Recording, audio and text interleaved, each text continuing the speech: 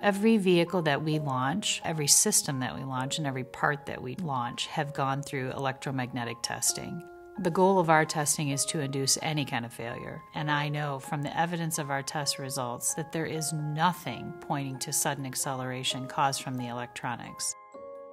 Electronic throttle control systems are used on virtually every vehicle. Every major manufacturer uses that kind of system. In general, all ETC systems work the same way. It has sensors that monitor how the throttle and the pedal are positioned together or how they work collectively or collaboratively.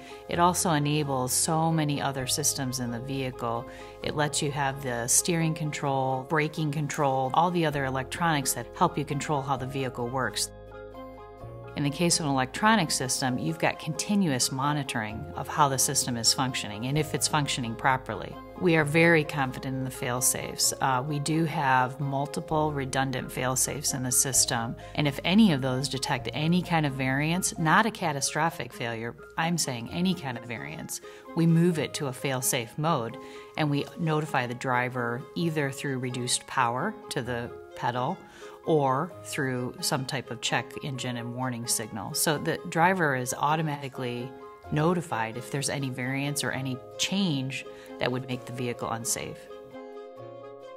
In addition to the testing that we do, we've also contracted a third-party company, Exponent, to do some testing for us. We've given them no parameters, no limits, no boundaries, no cost, no anything. They can do what they like and test away as far as they'd like. So the interim reports coming back from them also show there's no evidence whatsoever that the electronics has any impact on sudden acceleration.